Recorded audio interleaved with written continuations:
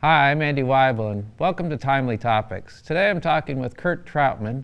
He's professor of history and political science at Muskegon Community College, and he's here to tell us about Muskegon's own Boogie Woogie Bugle boy, Clarence Zylman. Welcome, Kurt. Hi, Andy. Thanks for having me on here today, and I'm really excited to talk about this new project here in Muskegon. Yeah, you've put a little time into putting together a documentary about Clarence Zylman. I want to hear a lot about this new statue that's going to be going up. But first, who is Clarence Zylman? Clarence Zylman, born here in Muskegon in 1906, died in 1988. A remarkable man who lived an ordinary life but had some tremendous imprints on our society. Mm-hmm. Most of us are familiar with the World War II song, the Boogie Woogie Bugle Boy of Company B. Yeah, I think we can all hear it as you say it. We sure can. Famous song performed by the Andrews sisters. They did a great job with it. Well, as it turns out, this song inspired a man, Clarence Zylman, who really fits the words of the song. He was born in Muskegon, moved to Chicago, got drafted later in life at the ripe old age of 36, wow, and entered the World War II as a bugler and changed many ways the music of the war by taking ordinary taps and jazzing them up. Mm-hmm. He became a legend in the Army and afterwards, and kind of immortalized by this great song, the Boogie Woogie Bugle Boy of Company B. He's a Muskegon native. Yeah, he grew up here, right? He sure did. Right downtown Muskegon on Irwin Street. Like many musicians of the time, traveled the country, but maintained Muskegon as his home. When he was done performing, lived in Muskegon full-time, worked at Continental Motors until his passing in 1988. Wow. Now he went to school here, he grew up here, and then he took off and performed, right? Certainly. He was a proud Big Red, and dropped out of school in his 11th grade year in 1921. Just felt that music was his calling. Mm-hmm. Moved to Chicago. He's pretty young to move to Chicago. Very young. Busked on the streets and was picked up by this brand new, newfangled technology thing called radio and WBBM radio. What did you say he did on the streets? Busking is the term. What does that mean? Yeah, that's playing on the streets, on the street corner, playing, really honing your craft. Yeah. For people that walk by that might throw some small change in your box, or they might scoff at you. Yeah, right. So, I think Bruno Mars had a similar musical background. So. Well, I think every musician, no matter how talented they are, would say that busking on the street, that's really takes some chops. It really does. Yeah. Mm-hmm. So he went on to radio, and then what happened? He was picked up by the WBBM Orchestra, mm-hmm, which was one of the first radios in 1922. And here he is, a young man at 18, 19 years old, playing professional music. Mm-hmm. And he would continue there until one of the top bands of the day, Paul Speck, would find him on that radio and invite him to play with him. And from there, his career would simply take off to the very top levels of music. So the Paul Speck Orchestra, that was pretty popular. Yes, it was. Yeah, the Paul Speck Orchestra was really one of the premier orchestras in the 1920s. In fact, the 1929 inauguration of President Herbert Hoover, they had many different bands, but the premier dance band at the inauguration was the Paul Speck Band. Wow. And Clarence Zylman was one of them, played at the 1929 inaugural ball. Wow, right before the crash of it all. And that's really the key. When the Great Depression came, over 2/3 of the musicians were out of work, much like the rest of the country, mm-hmm, and thus he would leave this premier orchestra that would effectively dissolve, move back here to Muskegon. Okay. Playing in different places, actually played down in Grand Haven with something called the Tannery Boys Band. The Eagle Ottawa Tannery put money out for a band, and he was one of them and played throughout West Michigan. But like many people in the Depression era, really struggling. They talked about playing for $2 a night and all the boiled eggs they could eat. What a deal. Exactly, what a deal. Yeah. And then in the 1940s, he'd be picked up again by another leading orchestra, the Tommy Tucker Orchestra. And they were just absolutely at the zenith of their field. Right, but he obviously didn't last long if then he... Well, he lasted as long as Uncle Sam would allow him. Right, right, the war was... And thus he got started. drafted. Yeah. But his real claim to fame came after the creation of a song. So we get back to the Boogie Woogie Bugle Boy of Company B. The U.S. Army requested this song to be written, and the Andrews sisters performed it wonderfully. And from there, that would be pinned onto Clarence Zylman, and his career would forever change. Right. So the song comes out in 1941, but Clarence Zylman, he goes in, when does he go into the military? He's drafted in 1942. And like I say, Don Ray was the author of the song. Yeah. He crossed paths with Clarence in Chicago, was very much familiar with the Tommy Tucker Band. Yeah. Did he write it about Clarence? Well, history is not quite clear on teased that out completely. What I would like to do, let's play a clip of this song for the audience. From the Andrews sisters? Certainly. All right. All right? Sounds good. Let's do it. He was a famous trumpet man from out Chicago way. He had a boogie style that no one else could play. He was the top man at his craft. But then his number came up and he was gone with the draft. He's in the army now, a blowing reveille. He's the Boogie Woogie Bugle Boy of Company B. They made him blow a bugle for his Uncle Sam. It really brought him down because he couldn't jam. The captain seemed to understand, because the next day the cap went out and drafted a band. And now the company jumps when he plays reveille. He's the Boogie Woogie Bugle Boy of Company B. Well, that was great, Kurt. I think we've all heard that song before. Oh, we certainly have. It just brings a good feeling with this jump blues music. And as Clarence went into the Army, drafted by Uncle Sam, he, in part motivation from that song, decided to change all of the notes of the various reveille calls. And so, as a company bugler... So he was jazzing up what his much. job was. Right? He was, for obvious reasons, assigned to be a company bugler, which is really very, very low skill, quite simple for a top flight musician to play those bugle notes. And so he changed them, jazzed them up, and as legend has it, it's pretty well documented, into the general's office he was called, expecting to get completely dressed down and busted. That general would say it was the finest music he's ever heard. And this probably, they were recognizing how this helped morale and whatnot. Oh, very much. The leading newspaper of the Army and of really many people was Stars and Stripes. And they came out with an article that clearly identifies Clarence Zylman as the Boogie Woogie Bugle Boy. Wow, wow. So they really were proud and saw him as important. They were. And in fact, I'd like to play another clip that kind of highlights this and shows us how not just Stars and Stripes, but many newspapers throughout the country, over 50 newspapers, ran stories about this bugler. Okay. Yeah, let's go. Another clip from Kurt's documentary. First appearing on March 19, 1943, in the London edition of Stars and Stripes magazine, Private Zylman of Muskegon, Michigan, is acknowledged as the Boogie Woogie Bugle Boy. This article was reprinted in over 30 newspapers in the United States, England, and Scotland. The U.S. Army had clearly identified Clarence Zylman as the Boogie Woogie Bugler, and the Army is never wrong. Because the next day the cap went out and drafted a band, and now the company jumps when he plays reveille. He's the Boogie Woogie Bugle Boy. The Muskegon native had become famous. Army buglers all over the theater were contacting Clarence, seeking his help in writing revised scores of various bugle calls. The remainder of his service would be spent training buglers and entertaining troops throughout Europe.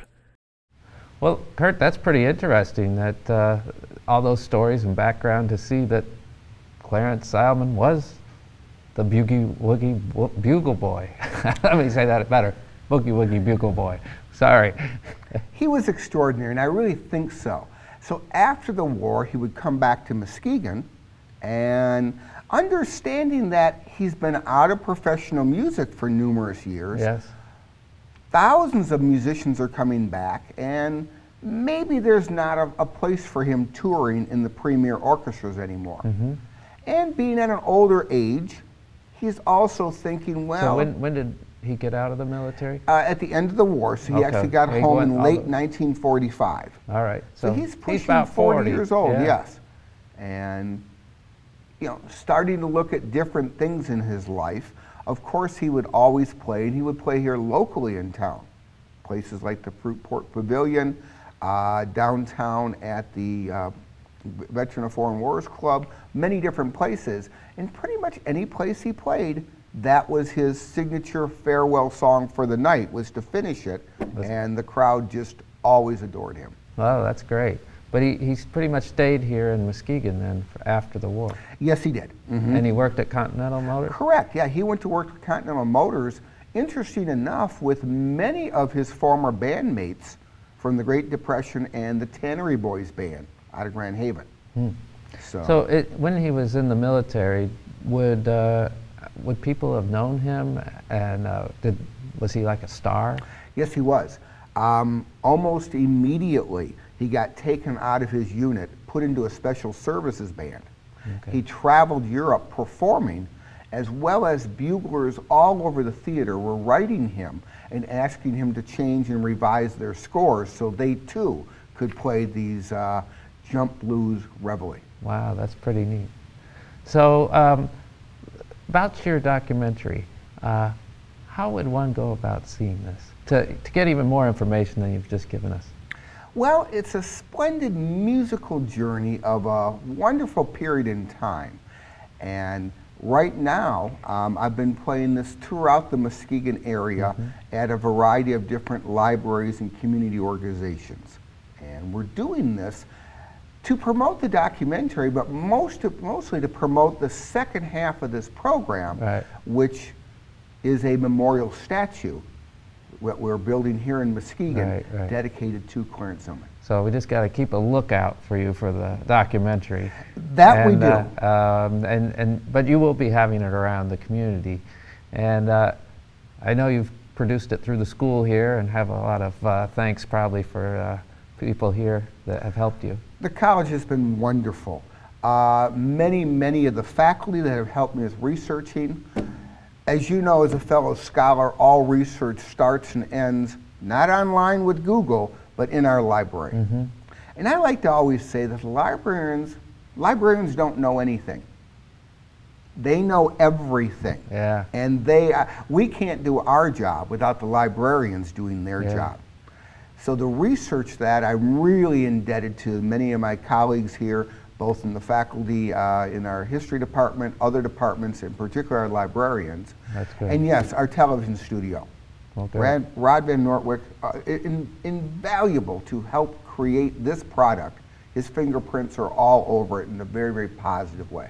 Yeah. Literally hundreds of hours, I'm sure. And that is very true. Yeah. And so then how'd this inspire this idea of the statue? Well, the project was complete. I was actually on the way back from a student trip coming from Gettysburg, Pennsylvania. And one of my colleagues in the art department, Mr. Tim Norris, suggested that you finished the film, now it is time to take the next step and create public art. Andy, I'm a historian. You're not an artist. I got a few friends named Art, but that's as close as I get. But you kind of ran with this idea of it. Well, with this idea, yes, I approached the Muskegon Downtown Arts Committee. Okay. And tell us about that committee.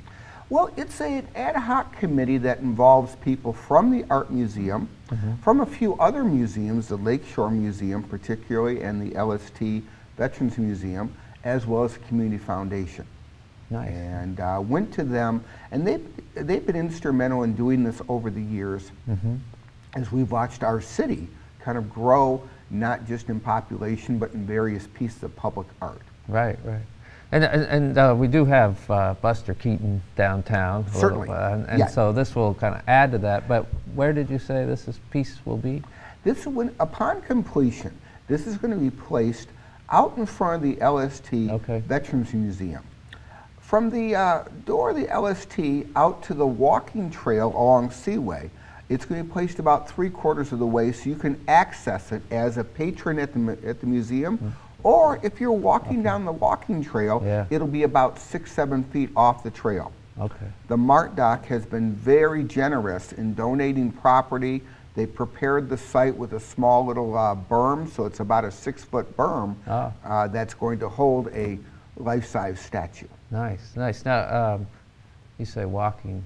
I think also people bike and run on that too. Bike and running trail. They can stop, right? The pedestrian trail. Okay. Yes, they sure can. But you'll be able to see it in your from your car. Yeah. So, and life size. And so, how tall are we thinking? 6 foot or so? Right about that. Clarence Zylman himself was a relatively small man. He was about 5'6", 140 pounds. Wow, okay. So I assume that, and that's going to come with the artist. And what's interesting about this, the Downtown Art Committee agreed to support this project. They said, great, we're willing to help you. So there's 2 steps to it. Yeah. First is to select, interview, and commission an artist, and then second is to raise the funds. Sure, sure. So let's start with the first one. How did you go about finding an artist? Well, I was in many ways charged with doing this. Andy, I'm a historian. Yeah, right. This was out of my historian. comfort zone. Yeah. So we put out basically a general call for this. Call for proposals. Correct. Yeah. And admittedly, there are certainly many skilled people, but numerically not that many people that produce full-size bronze statues for public art. Mm-hmm. And I was really proud when the entire committee agreed upon it when we...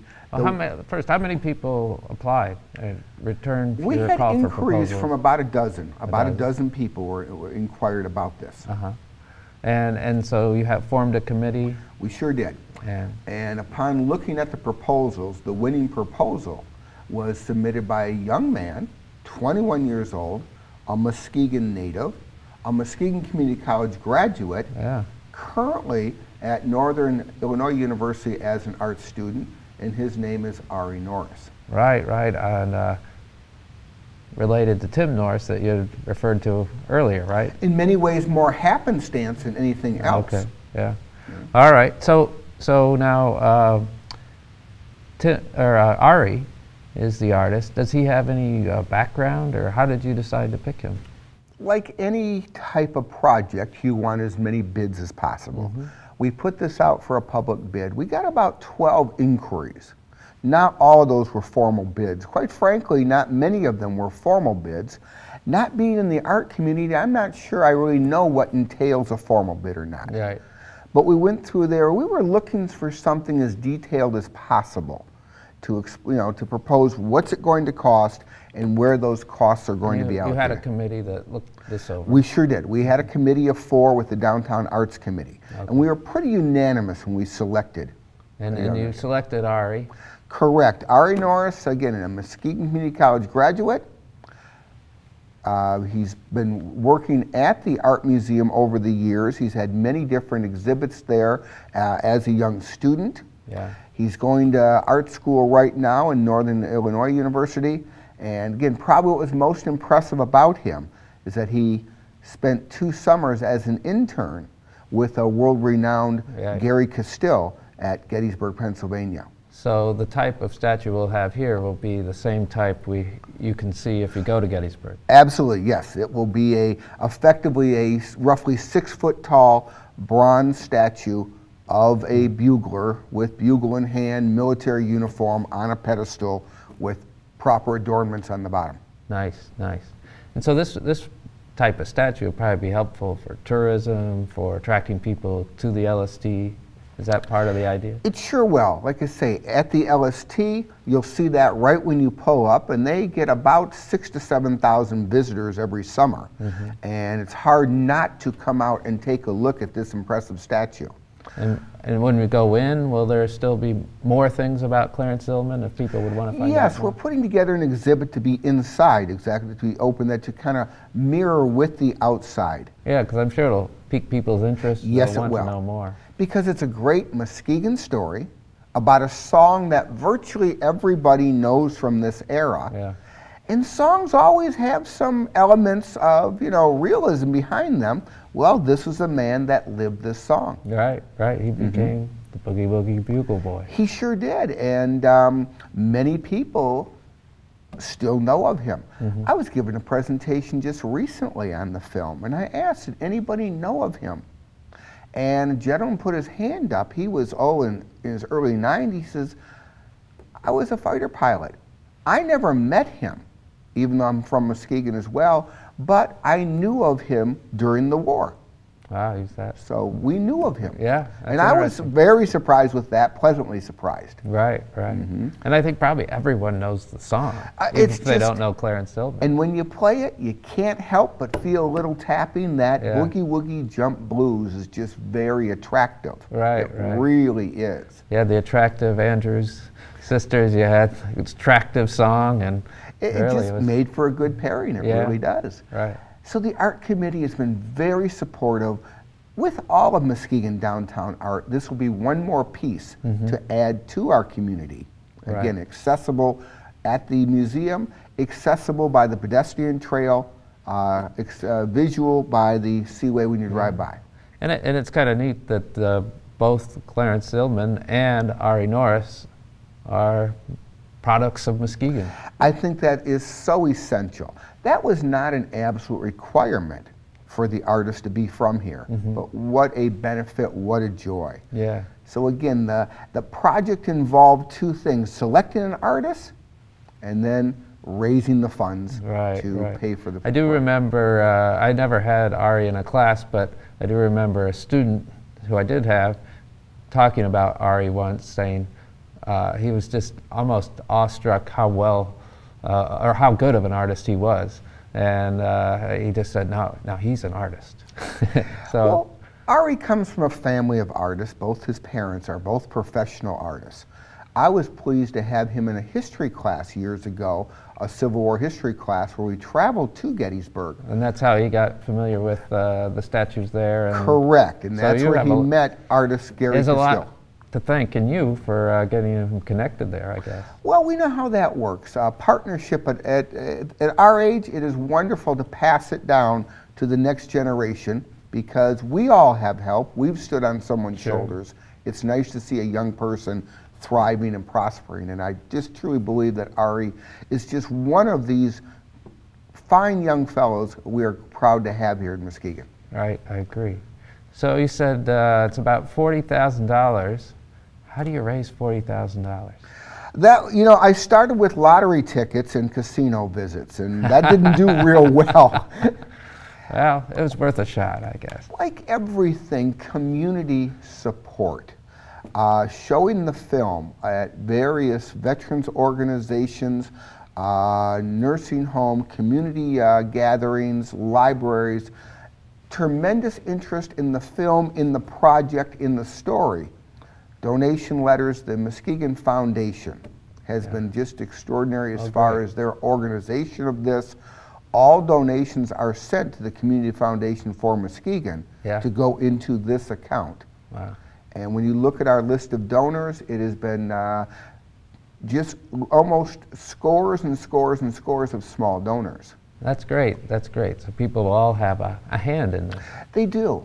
I was privileged to show the final documentary to Clarence Zylman family reunion.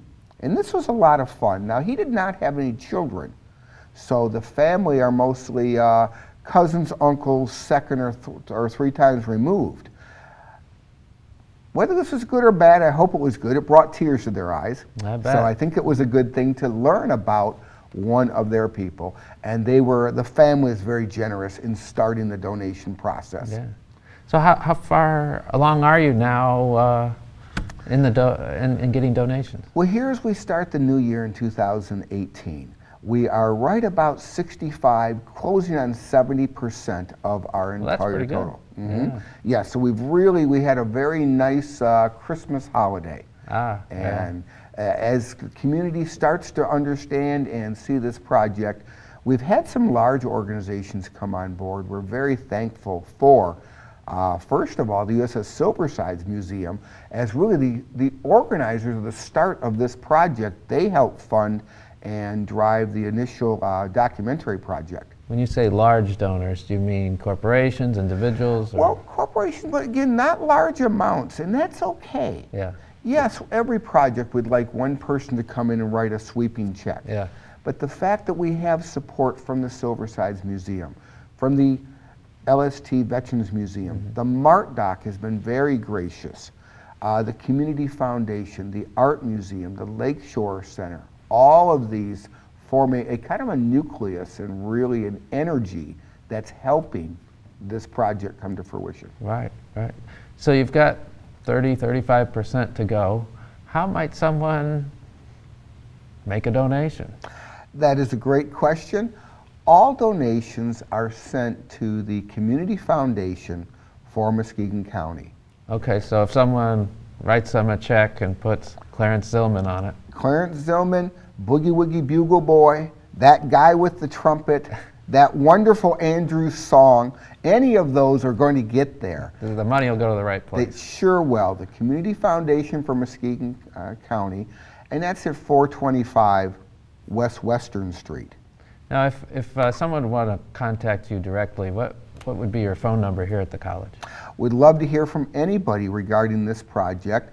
Right here at Muskegon Community College, number 231-777-0639. All right, great. I'm sure the phones will be ringing.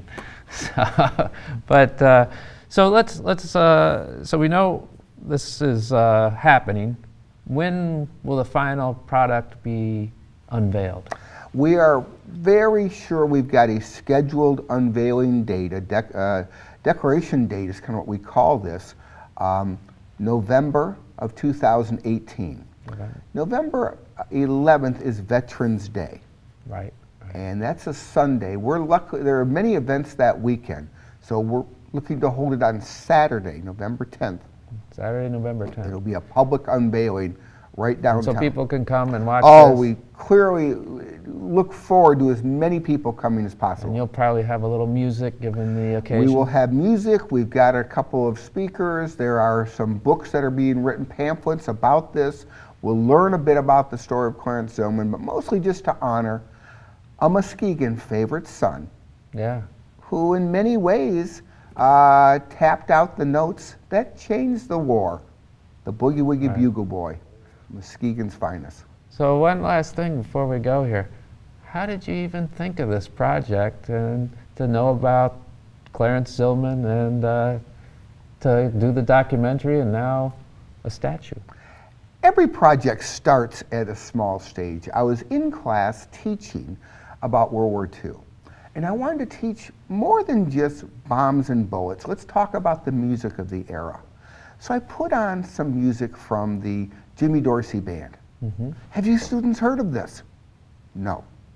All right, let's put on some Duke Ellington music. How about this, you guys? No. I'm a little frustrated with students right now. Here's a song you must have heard of. The Boogie Woogie Bugle Boy of Company B by the Andrews Sisters. Well, by this time, about 3 hands go up after I play that. I'm not sure if they heard about it or just were sensing my frustration. That's one of those you heard it once, you don't forget it. Correct. Probably they had.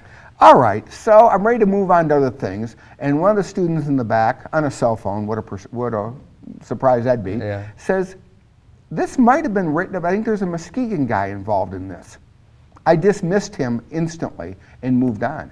I went back to my office and that kind of chewed on me a little bit. And from there, that was the genesis, that student, that was the genesis of investigation to make this. I never dreamed it would be a 3-year journey of Clarence Zylman and this documentary, but more importantly, I'm so thrilled that this has become a piece of public art in our community. Yeah, it's pretty neat. Well, Kurt, thanks for being on the show, and thanks for all the work you've done on this. Appreciate you supporting this, Andy, so thank you very much. All right. And thank you, everyone, for tuning in to Timely Topics. We've had Kurt Troutman, who's a professor of history and political science here at the college, and we've been talking about Clarence Zylman, the Boogie Woogie Bugle Boy. Till next time, have a great day.